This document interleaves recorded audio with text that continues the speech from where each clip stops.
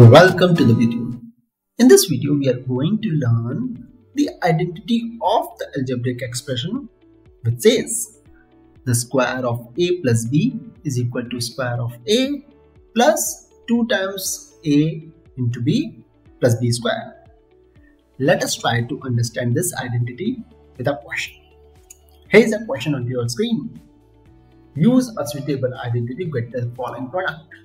The product is 2y plus 5 multiplying with itself 2y plus 5. Now when a number multiplies with itself, that means we can write the square of the number. Over here it's an expression. So similarly we can write the square of 2y plus 5 like this. Now let us compare this 2y plus 5 the whole square with the identity we have just learned. According to the identity, the square of the sum of the two terms is the square of the first term plus 2 times first term into second term plus the square of the third term. Let us first compare the expression 2y plus 5 the whole square with the identity. On comparing, we know that the first term a is my 2y and the second term b is the number 5. Let us use the identity now. So according to the identity says the square of the first term. So that means the square of 2y.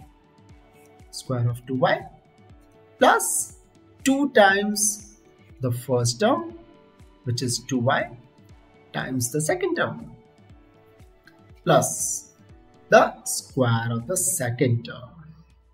Now let us solve. The square of 2y means the square of the 2, which is 4, and the square of the y, which is y square as it is. Over here, 5 times 2 is 10, 10 times 2 is 20. So the answer is 20y plus the square of the 5, which is 25. So by using the identity, we were able to find the product of 2y plus 5 with itself as the answer.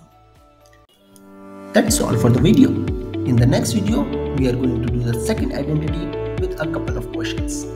Don't forget to like, share and subscribe to the Mathematics Masters, and also don't forget to follow our Facebook page Mathematics Masters.